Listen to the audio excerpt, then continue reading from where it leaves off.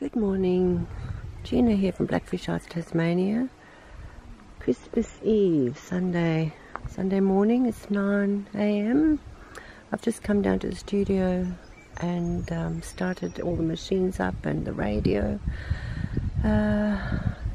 Beautiful day here. You can see the storm clouds gathering. It's going to be cloudy today and apparently rain tomorrow on Christmas Day.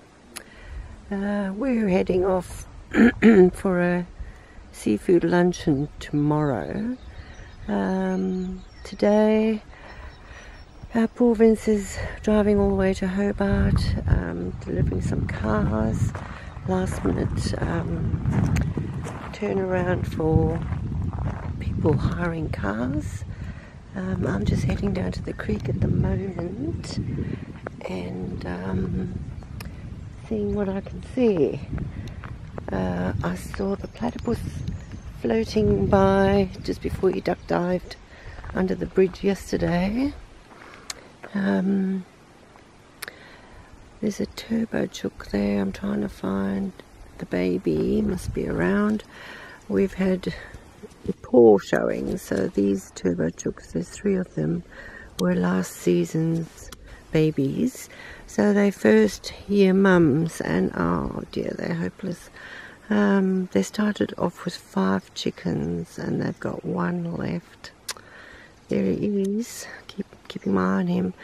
The other day I actually saw a hawk or some smaller kind of bird of prey pick one away from the parents, and that was when we had 2 left.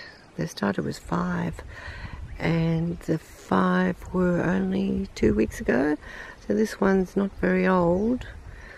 So it's very, very stressful. I'll keep watching, making sure he's okay. But when I saw the other one picked, it was so quick. I mean, there's nothing you can do. I was sitting in the office and saw it. It was from those trees there, so we didn't even see him sitting there. Very stealthy. And the chicken was up against, both chickens, there he goes, the little one. Both chickens were up against the garden centre, and the bird picked his moment. Oh, so stressful. Oh, look, so little. So, look at him go. I'm hoping he's going to be alright. Gosh, they're so vulnerable. Not only birds of prey, but now we've got 3 kookaburras who've decided they like it around here, which is terrible. Kookaburras in Australia are a protected species, but they're introduced to Tasmania, and they're decimating populations of small birds, which is what they do. I don't know how they manage in Australia, the mainland. There must be something that keeps the kookaburra in check, but not in Tasmania. Right, so at the creek, it's a bit low again, but we should be having rain for the next 3 days, apparently.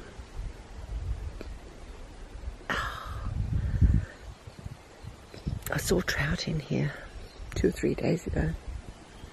And there's always this rippling going on, and it's sometimes bubbles come up from the sand, so I'm thinking it's the native lobster, which I've never seen, but they live under there apparently.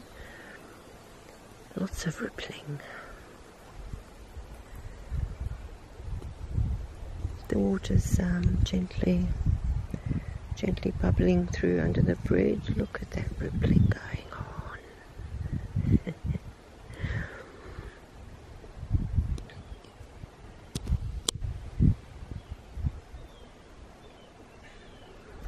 I'm on my Canon camera again, using the video facility. It's a Canon 5GX. So I've had it a few years. Oh, lots of rippling up there. And if it's the platypus, he'll surface and we'll see something. But if nothing's surfacing, it's either fish. Or fish. Fish or fish, I reckon.